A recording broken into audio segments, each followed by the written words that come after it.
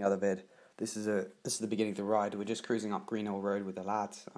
I decide that I want to push it a little bit, so I just zoom past these riders. They just sort of stopped for the team car. Well, some of them did, some didn't. But yeah, it was a good ride with the lads.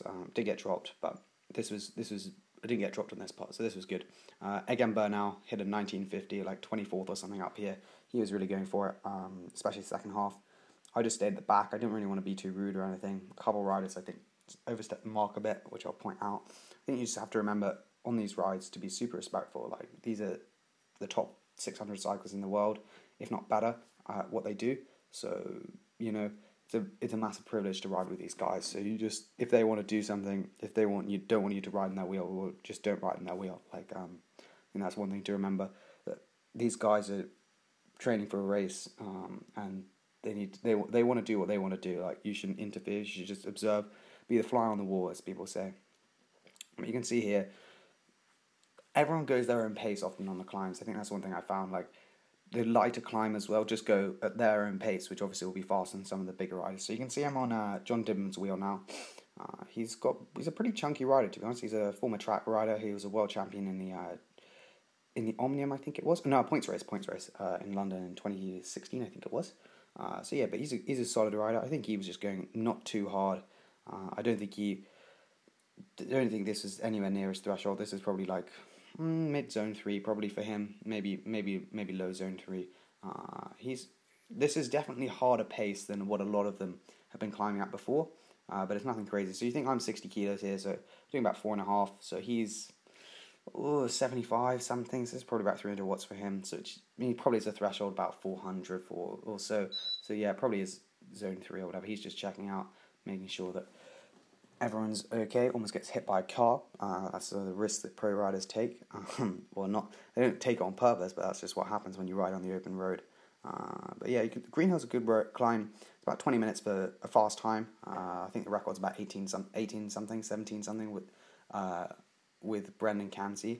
But otherwise, I think we did 23 minutes, so we're not going too hard. He surged a lot, Dibben.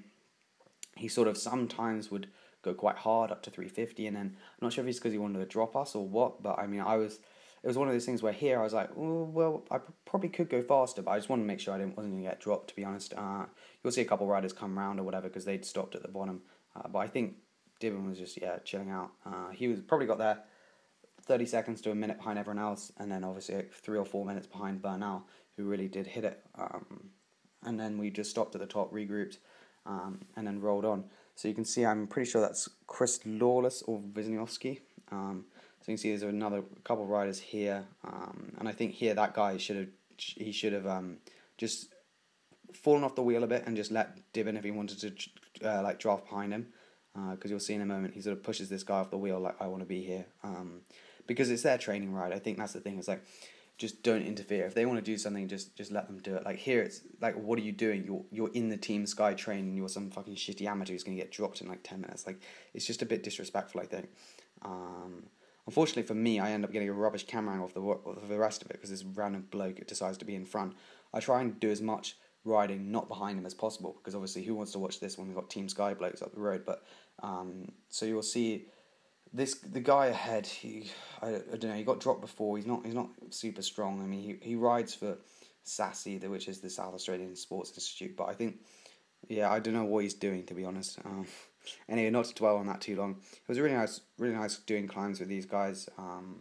They all maintain a high-ish cadence, but I'd say it's not as high. So there's Lawless, I think, who just sort of went past, and I think Dool goes past in a bit. I probably could have stayed with them, but I just want to be respectful and not really like do anything too bad. But maybe in future I should. There's the Rod Allingworth and the lads. Rod Allingworth was actually quite a friendly guy who talked to me for a bit, which is nice. So you can see that guy zooms up the road, which again, it's sort of just like, I don't know, maybe it's okay.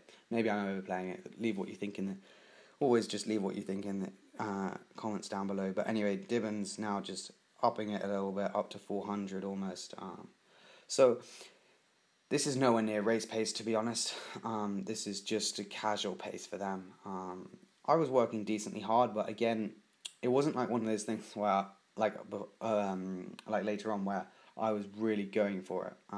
So again here it's like that guy's trying to train, like get out the way. He's a pro tour rider, like, he's a world tour rider, like move. But I guess maybe they didn't see. I don't know. But I was always at the back pretty much. And then if anyone wanted to overtake, they could. But here I should have just stayed in his wheel and just budged those people off, all for the viewers. But alas, I wasn't that rude. So you can see like it's not super hard to stay with the pros. I'd say like you need to be decent fitness, like 4.5 watts per kilo probably for. I think what did we do? We did about 270 watts for this whole climb. So that's like 4.6, 4.7 watts per kilo, which is it's not too hard. Like let's be honest. For obviously if you're a heavier rider, it might be a little bit harder, but for someone who's trained for a bit, it's not crazy wattage at all really. It's more like afterwards you feel a bit cooked, which I did, and I definitely think on the team time trial that's why I was a bit weak and I got dropped because this effort was a bit harder than normal. But the thing I noticed with the teams is that they all do different things. At the beginning, some of them like to ride hard, some of them don't. So Sky had done more longer yesterday, which is why I chose them because I wanted to do a bit of a rest today. But I think they're obviously having a hard block. Maybe tomorrow they'll have another hard block, and then Saturday they'll rest up, or maybe they'll have a rest tomorrow. I'm not exactly sure. It's hard to tell. So this guy gets popped, so I tell him don't get dropped or whatever. But he's I don't know what he said. He said something back. But anyway, so you can see we're now rolling up again. There's like a decent distance between them, but between the two riders, who I think is Lawless and Dibben. And then you can see Duel, I think, is really up. Oh no, it might be Wisniewski. The problem is it's really confusing because from the GoPro angle, you can't really see what the riders think because it's like on the top of their, like halfway up their jersey pretty much, it says their name, which is quite nice, but because they're so aero, it's really hard to see from here. But when you're riding, it's quite good because you can see all the riders, which I think is quite a nice touch because some teams, like Katusha, you could see it, but Quickstep, I had no idea who they were. And it's like, for a bit of self-marketing, like it's quite good to be able to like see, like show off your name, show off who you are, like, and then maybe just to potential like future teams or whatever, or people who want to do individual sponsorship deals. So I think Sky, it's good they do that. What do you think of their white kit? I'm a big fan of it. I think the black is not good really for visibility, but also just like you get quite hot in the summer. It's just not really like an ideal kit. Their bikes are Pinarello F10s, none of them running discs, all running about C40s or C60 Duraces. I think a lot of the heavy riders were riding C60s, I think Dibben was on the rear, but I'd say it's probably 6 out of 8 were riding C40s both. Or maybe he is riding C40s. It's hard to tell exactly. They roll quite nice, they sound quite good.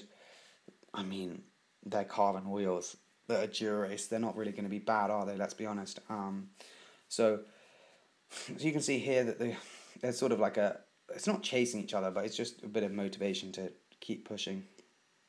You see that? I'm not sure if Dim was angry or not, but he kept on looking around. Maybe it's just to see if we get dropped or not. Maybe he wasn't very happy with us staying on, because he didn't look in great condition, to be honest. He didn't look in like lean world tour condition. But maybe he was just putting that on, I don't know, but he looked not super lean. I'd say one thing with Team Sky, I definitely noticed they're not as lean as other teams, but I think that's because they had a lot of younger riders.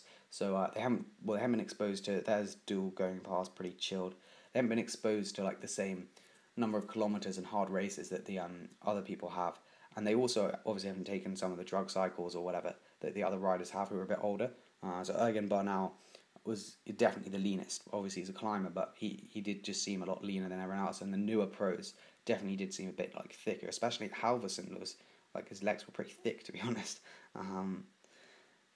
Like probably similar leanness to the guy ahead of us, maybe. Yeah, probably about the same. Maybe a little less lean was Halverson, but obviously he can kick out a mean sprint, so it doesn't really matter that much at the end of the day. So you can see that they keep their body pretty upright, all the riders, or when they're climbing. It's not too aero, but they're very, very still. Like when you look at Driven, he has quite a high seat post, to be honest, like quite a high seat post. But I'd say it's probably the right place. Maybe you could knock it down a couple mil, I'd say, but he looks very controlled in that position. He doesn't look challenging at all. He looks like he'll hold this all day, which I guess is the difference, because they can do so much work before the bike, off the bike, so they do a lot of back stretching and core stability. They can hold positions very, very still, which is, I think, definitely a difference between amateur. Amateurs often look not uncomfortable on the bike, but just a bit like they're not born on the bike. They're not like ready. They look a bit odd. Having said that, Chris Froome obviously looks a bit weird on the bike, but he's a super strong rider, so it's not all that. But I think definitely you can tell that the pro riders really could spend like all day on the drops, bent elbows, super aero, and that will be fine for them, which is definitely a change. Do they get back problems? I don't think they do, just because they're used to the position. I think if you were the average weekend warrior, put one of their positions, 130 stem with minus 10 degree on the stem, then yeah, you probably would have some problems. But you can see the cadence it's not super high. I think 39.28, I believe, was what they're running. So that was probably like low enough for here, but not super low. And also, some people, like when they're hitting low numbers, which obviously they are for Dibben, because he's a world class rider. They just prefer using a slightly lower cadence. But I know obviously on the track he spins really high cadence, because all track riders do, because it's just way more efficient, and something you just get used to doing on the tracks. If you want to go faster, you've got to spin faster. That's the only way you can do it. So I don't know, if you have any questions, let me know. What it's like riding with pro teams. I mean, I try to explain it. It's pretty chill most of the time. You might get dropped if they're doing some efforts or whatever, but if you see one, they're normally pretty friendly guys, just joking around. Like I don't think they take Tour Down Under too seriously, a lot of them. So they don't really mind doing whatever with you. Just with you watching, observing. It's just really, really interesting seeing like how they ride, what gears they use, like how much they eat, how much they drink. Like, it's just really useful, and you can just think about what they do and what you do and how you can get better. So I think we're coming to the end of the video now. So cheers for watching, and I'll see you in the next vid. Bye.